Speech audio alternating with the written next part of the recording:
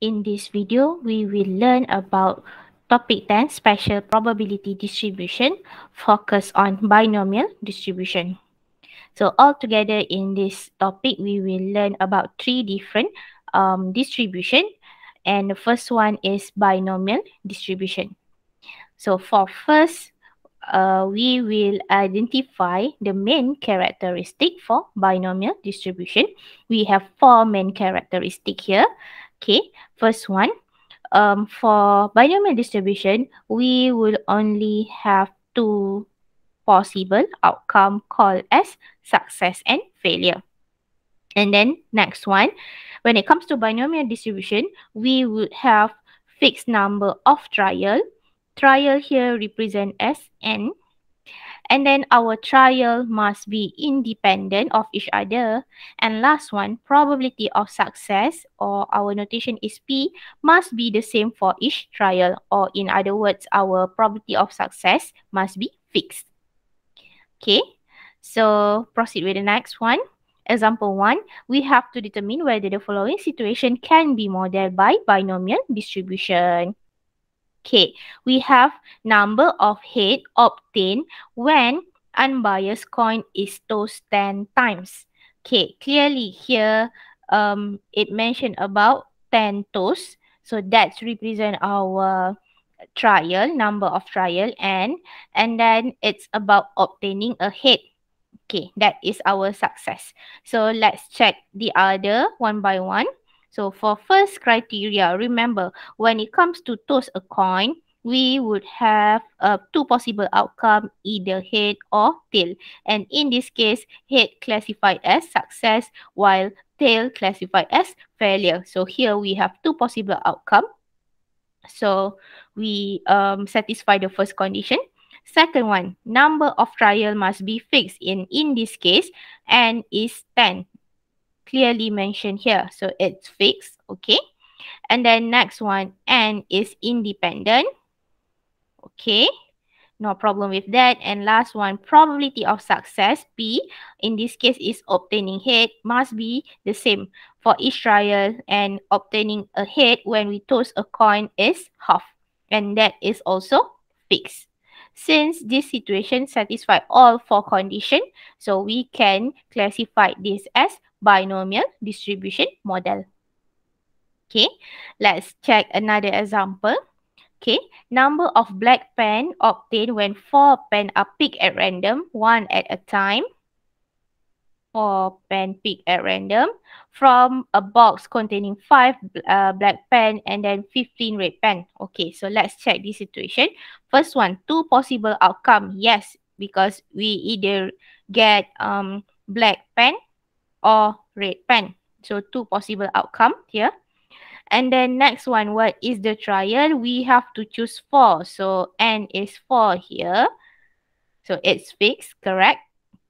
After that, n is independent. Yes, it is independent because we just have to pick a random. And then last one, probability of success here is obtaining black pen. Okay, so if we check here, from the first drawn, if we first choose a pen, our probability of obtaining black pen would be 5 out of 20. But then that's for the first one. And then for the second one, we will reduce number of pens. So it will be 4 over 19. After that, it will be 3 over 18. And the list goes on, means probability is not fixed because for every single run, our sample space would change. So for this situation, it does not fulfill the binomial distribution model. So we cannot use binomial distribution for this situation. Okay. So next part, definition of binomial distribution. When it comes to finding the probability, we can use a formula to find the binomial distribution. So we have a fixed formula here. Px equal to x is ncx, p to the power of x, q to the power of n minus x, where n is basically number of trial, x is success or what the question asks for, Yang X ni bergantung kepada soalan dah. Okay. And then P is probability of success. And last one, Q is the probability of failure. And remember, probability of success plus probability of failure must be equal to 1. Okay. So let's do some example. So we have event X distribute with B. B here stand for binomial, 10 and 0.9. So following the normal distribution of binomial distribution, and here and P must be stated in our distribution. So here clearly N is 10, P is 0.9. Okay, that's how we read the distribution. So for first case, we have to find probability X exactly 6. So straight away using the formula, this would be 10C6. Success is 0.9, so 0.9 to the power of 6. And then failure is 0.1, so 0.1 to the power of n minus x, so it will be to the power of 4. Why I get Q as 0.1? Remember, P plus Q must be equal to 1. That's why now probability of failure is 0.1. So next, compute this using your calculator. You will get 0.0112. For this topic, untuk topik 10 ni, final answer always provide at least 4 decimal places. 4 tempat perpuluhan. Standard untuk topik 10 ya. Okay, next one. We have to find probability X greater than 8. We don't have equal sign there, means it's excluded. So we have to start finding the probability when X is equal to 9 and then when X is equal to 10. Stop there at 10. Kenapa berhenti kat 10? Because just now we already know number of trial is only until 10. Dia tak ada X equal to 11, semua tu tak wujud lah. So kita stop sampai 10. So since we have two different cases here, find one by one. So when X equal to 9, so we have 10C9, success, 0.9, sekejap ya. 0.9 to the power of 9, 0.1 to the power of 1. And then when X is equal to 10, so 10C10, 0.9 to the power of 10, 0.1 to the power of 0. Once again, compute this carefully. So this is 0.7361. Okay. Next one. Probability at least 2. So start from 2 up till 10. We have to find quite number of cases here. So it start from 2 plus probability X equal to 3. And the list goes on until we find probability when X is equal to 10. So it's quite tedious if we want to find one by one. So what can we do here? We reverse the situation because we know total of probability must be equal to 1. So what I can do here is 1 total of everything minus with case that we don't want in this situation. Kita kena tolakkan dengan probability yang kita tak nak dalam situasi ni. So siapa yang kita tak nak? When X is equal to 0 and when X is equal to 1. Dua situation tu kita tak nak sebab kita nak at least 2. So 2 sampai 10 kita nak, 0 dengan 1 kita tak nak.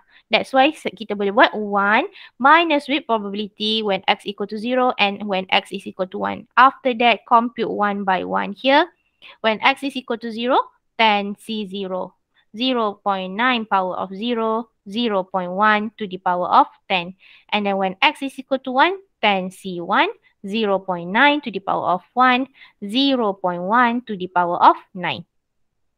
So, once again, compute this carefully. This is actually 0.9999. Yes, almost 1. Tapi, jangan pergi bundakan pergi 1. Kenapa? Sebab dia bukan total probability. Dia almost 1 tapi dia bukan exactly at 1. Okay, settle. Okay, let's do another example.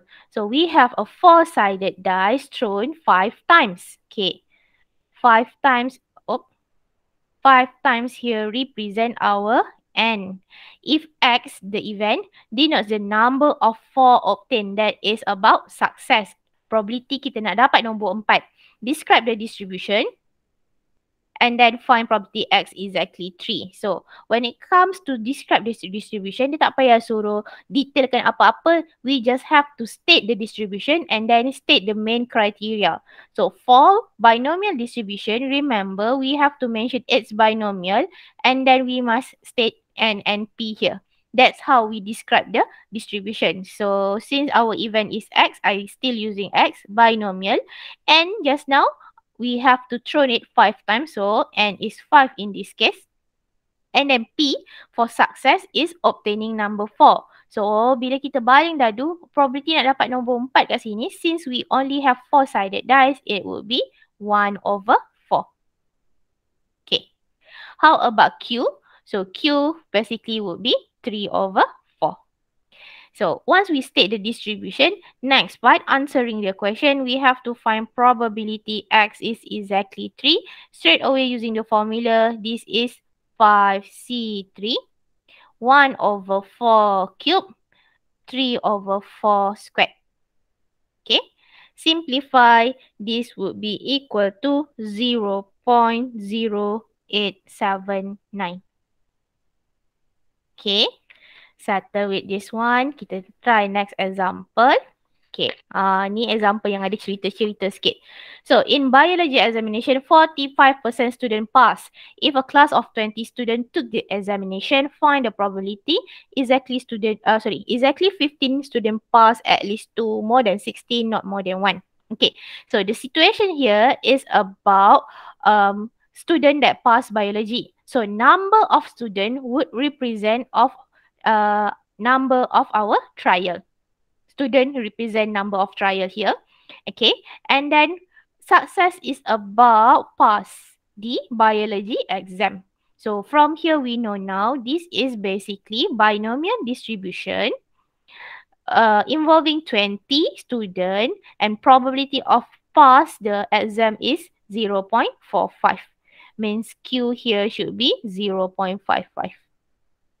Okay, so once we know this info, then we may straight away calculate the probability. Okay, for the first one, we have to find exactly 15 student pass. Okay, so if it's exactly, maksudnya dia equal. So we have to find probability X equal to 15. Straight away using formula, this is 20C15. 0.45 to the power of 15, 0.55 to the power of 20. Calculate this up. This is actually 0.0049. Quite easy. Kita proceed next one. At least 2. So, minimum 2. This is actually probability X greater or equal to 2.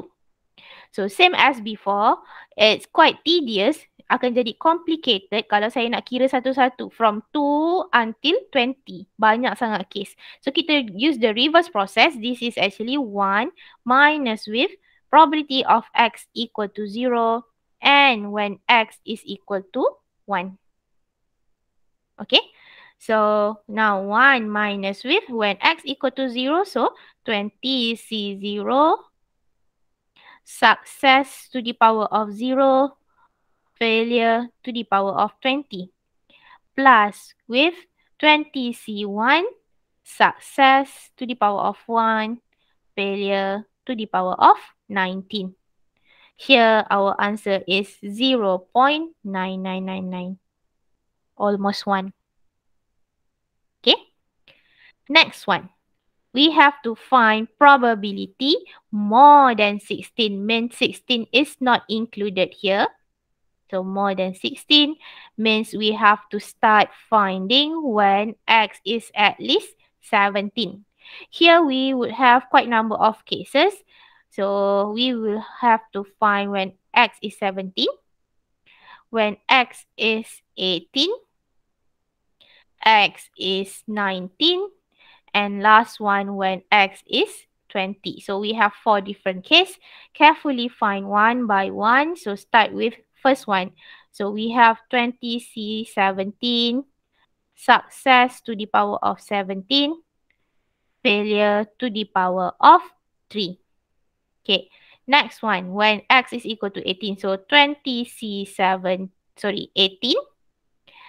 p to the power of 18 q to the power of 2. Next one, when x is 19. So 20c19 p to the power of 19 q to the power of 1. And then last one, when x is 20. So 20c20 p to the power of 20 q to the power of 0. And then total up all of this case, you should get 0.0003. Okay. Settle. Dia very tedious kan sebenarnya. Banyak sangat case kat sini. Okay, next one. Not more than one student pass. So, maximum only one student pass. So, we have two different case here. When x is equal to 0 and when x is equal to 1. So, calculate one by one. We have 20c0 p to the power of 0 q to the power of 20. And then when x is equal to 1, so we have 20c1 p to the power of 1 q to the power of 19. Here, our answer is 0.00001. Okay. Settle. Okay. As time goes by, if we have very large number of trial and very large number of x, what the question asked for, our calculation would be very tedious. For example, macam ni lah tadi. Sikit je pun sebenarnya ada 4 different case, calculation kita dah jadi panjang. So, takkanlah kita nak kena kira satu-satu every time this happen, betul? Contohnya, kalau saya ada n is 40, number of trial is 40, and then we have to find probability x greater than 20. Takkan kita nak kira satu-satu daripada 21 sampai 40. Dah jadi, tak logik kan buang masa exam macam tu je. So, in order to avoid that tedious calculation, we may start finding the probability by using binomial table. Okay, kita ada statistic binomial table that can help us find the probability. You just have to straight away read from the table. But be careful here, when it comes to statistic table, dia akan baca probability at least of that number. Dia baca greater or equal. Dia tak baca exactly at that number. Nanti kita akan buat example lah nak biar lebih faham apa benda yang saya maksudkan kat sini. So, okay, jangan risau. Bila kes terlampau banyak, tak perlu kira satu-satu. Macam dalam gambar tu, nak pening, sakit kepala dah, banyak sangat kes. Okay, tak perlu, jangan risau. You can use binomial table. Okay, so that's what we want to practice now. Example 5, if our n is 20 and p is 0.35, by using binomial table, find the following. Okay, so always remember what I said just now. When it comes to binomial table, it always read probability of at least that number. Okay, lebih besar atau sama dengan dia, bukan baca sama dengan. Okay, first one, we want to find probability greater than 5. So, 5 nak? Kita tak nak 5 tu. Kenapa? Sebab dia tak ada equal kat situ. So, if I adjust this is actually equal to probability at least 6. Okay, so dah sama notation dengan table, kita dah boleh start baca table. Okay, how do we read this table? So, open up your table from the first page itself. Okay. Ini dia tulis dah, table of binomial probability. And then from the first column nampak, itu N. And then first row itu semua P. R in this case is our question, X. Okay, tadi kita ada N is 20. So, awak start cari N 20. Kita ada stop kat sini. Okay, dia jumpa N is 20 here. But then, P is 0.35. Kalau kita refer kat first row tu, tak ada P yang 0.35. So, maksudnya P kita bukan ada kat sini. Dah salah nilai. Dah salah muka surat. Kita kena cari next one. Cari lagi. N is 20. Okay, kat bawah ni. Alright. Kita dah jumpa dah. N is 20. Okay. And then P is 0.35. Ada kat situ. Okay. So maksudnya kita akan fokus kat kolom yang ada P 0.35 sini. Saya start buat row. Kat situ. Start row bawah ni yang kita akan tengok nilai yang berkaitan. Okay. Ini kalau dalam buku statistik, muka surat 7 Okay. So just now kita nak cari at least 6. So bila at least 6, awak cari when your R is equal to 6. And then straight away baca. Tarik R pergi kat P is 0.35. So from here terus nampak. Our value is 0.7546. Okay. So that would be our answer. Teruslah dapat jawapan. This is 0.7546. Senang kan? Senang. Senang kalau kita reti baca table. Okay, tak apa. Kita practice lagi. Next one. Between 2 up to 7. Okay, yang ni kita ada problem sikit. Kenapa? Lagi sekali. Sebab table sentiasa baca greater equal. Tapi kita sekarang nak di antara 2 up to 7. Okay, so to adjust this, apa yang saya buat, saya selalu lukis kotak. 2, 3, 4, 5, 6, 7. Okay. And then shadedkan kawasan yang kita nak. So yang saya nak from 2 up to 6. Betul? Sebab dia between 2 up to 7. 2 kita tak nak. 7 pun kita tak nak. Okay. Itu je kawasan yang saya nak. So from here kita baca. Apa yang table baca? Greater equal kan? So maksudnya kalau saya nak bermula dengan 3. So saya akan start baca daripada greater or equal to 3. Okay. Bermula kat situ saya dapat shaded region. Buang kawasan yang saya tak nak. Tolak. So yang saya tak nak 7 and above. Itu semua saya tak nak. Nanti kita akan dapatlah exactly shaded region yang saya dah tulis tu. So this is actually probability at least 3 minus probability at least 7. Okay. Now once dah adjust, awak teruslah refer to your stacks table just now. Saya patah balik pergi table. Okay. So saya pakai color biru pula Okay, kita nak apa tadi? At least 3. So baca when R is 3, kita dapat 0.9879. After that, when it's 7, okay, kita dapat 0.5834. Okay, those two value yang kita nak guna sekarang ni. Masuk balik dalam calculation. So this is actually 0.9879 minus with 0.5834. So our answer would be 0.4045. Okay. Itu cara kita nak adjust. Problem dia sikit lah. Kita kena pandai adjust so that kita baca notation kat tempat yang betul. Kita practice lagi. Next one. So we have to find probability less than 4. Okay. Kalau tak pasti lagi sekali, kita lukis kotak lah. So 2, 3, 4, 5. 6 cukup lah. Saya ambil random je. Okay, less than 4. Maksudnya 4 nak tak? Kita tak nak 4 tu. So kawasan yang saya nak is 3 and below. Less than 3. At most 3. So kawasan yang depan ni, semua saya tak nak. And we know total of probability must be 1. So this is actually same as 1 minus with probability at least 4.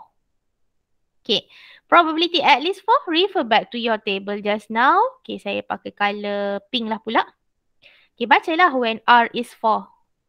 So, probability is 0.9556. Okay, so that we will use in our calculation 0.9556. So, our answer would be 0.0444. Calculation kita dah jadi pendek, dah jadi lagi simple provided that you know how to adjust our notation. Cara nak baca at least tu. Okay, kita cuba lagi sekali. Next example. Okay, so we still have binomial distribution. Now, N is 5, P is 0.3. Nampak dah berubah tu? Jangan tengok kat page yang sama. Okay, first case, we want to find at least 3. So, for at least 3, tak ada masalah. Straight away terus refer to the table kan? Sebab notation kita dah memang greater equal. Okay, for stacks table, jangan baca kat sini lagi tau. Sebab tadi dah berubah kan? Kita kena cari when N is 5. Okay, N is 5 ada dekat sini. Page 5. Okay, N is 5. And then our P is 0.3. So kita nak start baca kawasan bawah ni. Okay, saya dah tekan situ. So first one tadi kita cari apa? When it's at least 3. So kita baca R is 3 straight away from the table. It is 0.1631. Okay. 0.1631. Okay. Next one. When X is greater than 3. So nak ke 3? 3 kita tak nak. So if I adjust, this is X at least 4. Okay. So go back to your table. Find when R is 4. Dapat apa kat situ? 0.0308. So that straight away would be our answer. 0.0308. Okay. Next one. When it's at most 3. So paling banyak kita nak 3. Sama macam tadi. Kalau tak pasti nak adjust, lukis kotak So 2, 3, 4, 5. Cukup lah tu. Okay. Saya nak at most 3. So 3 and below. Ini semua kawasan yang saya nak. 4 dan ke atas ini semua saya tak nak. So what can we do here? This is actually 1 minus with probability at least 4. So at least 4 kita dah cari tadi ke atas 0.0308. So here our answer will be 0.9692. Okay. Kita cuba lagi next one. Okay. Probability X less than 3. So less than 3, 3 tu kita tak nak. Okay. Lagi sekali kalau tak pasti lukis kotak. Okay. Saya lukis kotak sekarang. 2, 3. Sekejap. 1, 2, 3, 4. Cukup lah tu. Okay. Less than 3. 3 kita tak nak. Maksudnya 2 and below. At most 2. So, sama konsep macam tadi. 1.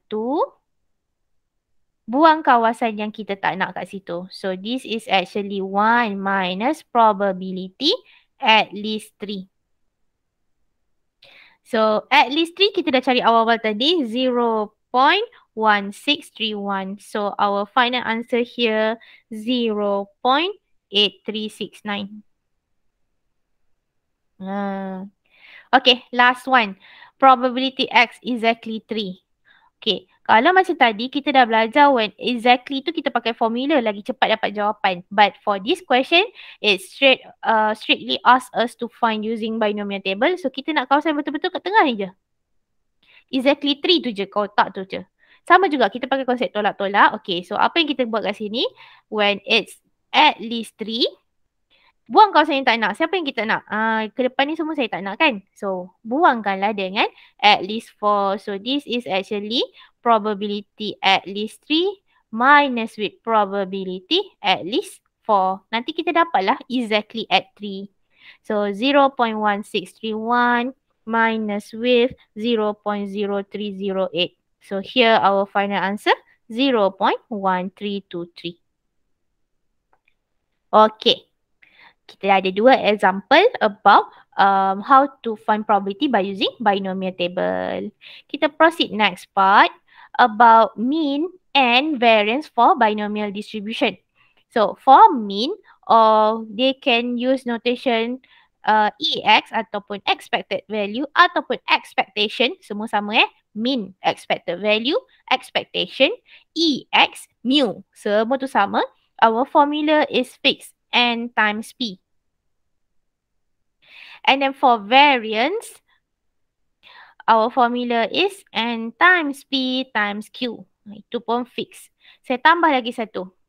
So, they can also ask for standard deviation. Okay, so for standard deviation, it will be set of NPQ. Okay, so let's do example. Example 7, we have to find value of n if our distribution is binomial, n is unknown, p is 0.22. And then given info expectation is 11. So using that part, we can straight away find n. Why? Because since expectation is 11, means n times p must be 11. So, in order to find n, 11 divide by our p, 0.22 in this case. So, n here will be 50. Okay. Next one, we have to find variance. So variance based on the formula is actually N times P times Q. Our N is 50, P is 0.22, so Q straight away should be 0.78. How do we find this? Because we know Q is basically 1 minus P. That's how we get 0.78. Calculate this up. Variance should be 8.58. Okay. And then last one, we have to find probability X is exactly 4 straight away using formula. This is actually 50C4. Success to the power of 4. Q to the power of 46 and minus X. Here you should get 0.0059. Okay. Semuanya simple-simple je. Straightforward. Tak ada apa-apa yang pelik. Quite easy if you understand all of the formula. Okay. Kita cuba lagi next one. A coin is tossed 40 times. Find the mean and standard deviation of the number of head appeared. Okay.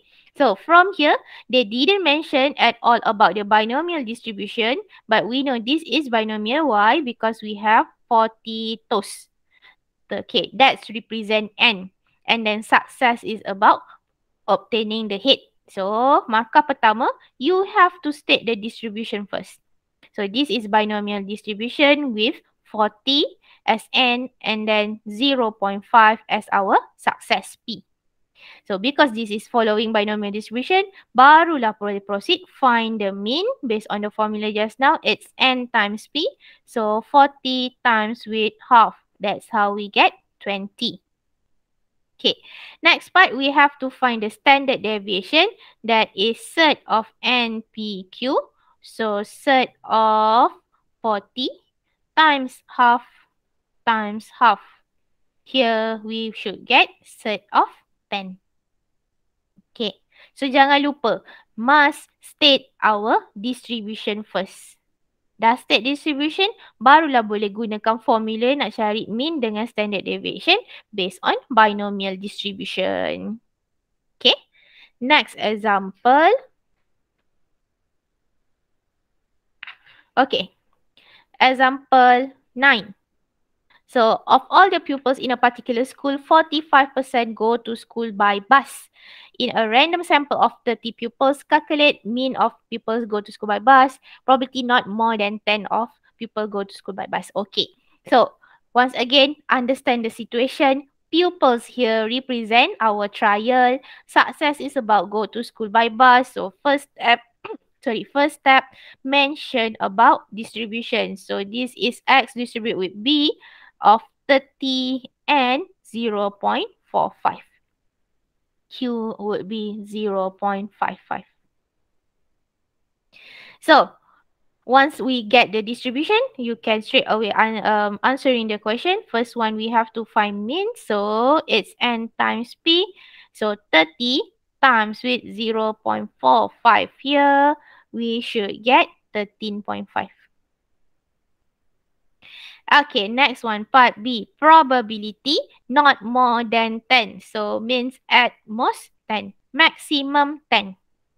Okay, takkan kita nak guna formula kat sini kan? Daripada 10 saya nak kira sampai 30, panjanglah case. So, we can use the table.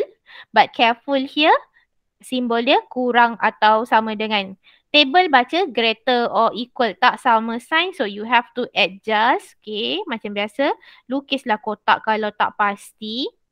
Saya nak kawasan 10 and below. So, kita boleh buat 1 minus kawasan yang kita tak nak. So, this is actually 1 minus probability at least 11. Next, refer to your table. Okay. Kita tak boleh dah pakai table kat sini sebab tadi N dengan P dah berubah lagi sekali. N now is 30. Okay, cari N 30 here. P is 0.45